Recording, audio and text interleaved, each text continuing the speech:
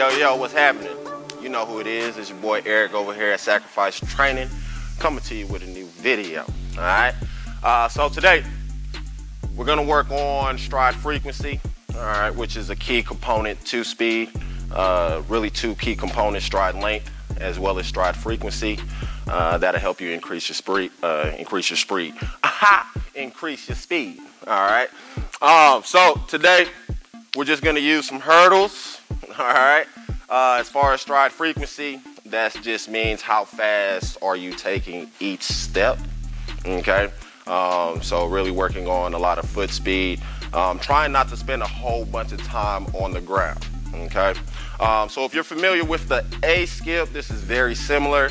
Only thing different is we're just gonna add in a couple of hurdles, all right, for the drill, all right? So all we'll do, we'll just approach the hurdle.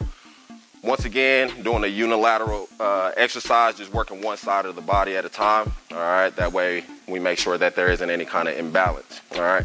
So all we're gonna do, we're just gonna step over the hurdle, all right? As soon as that foot hits the ground, we need to pick it back up with a good knee drive, and we're stepping over the next hurdle, right back into the ground, not spending too much time on the ground. As soon as that foot hits, we need to pick it up like that.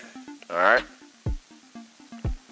That off leg, you're not doing anything with it. All right. That off leg, all you're going to do is you're just going to keep it straight and you're just going to swing it as you go. Okay.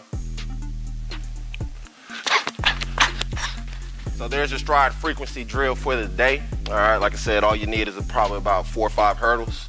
Okay. As far as reps, I recommend doing at least 3 to 4 reps, 3 to 4 sets on each side, right and left side. Okay, just make sure that after you're done going through the hurdles that you're getting at least a 10-yard burst. Okay, any questions, feel free to leave a comment. We'll get back with you. Holla at your boy. What will you sacrifice to be great?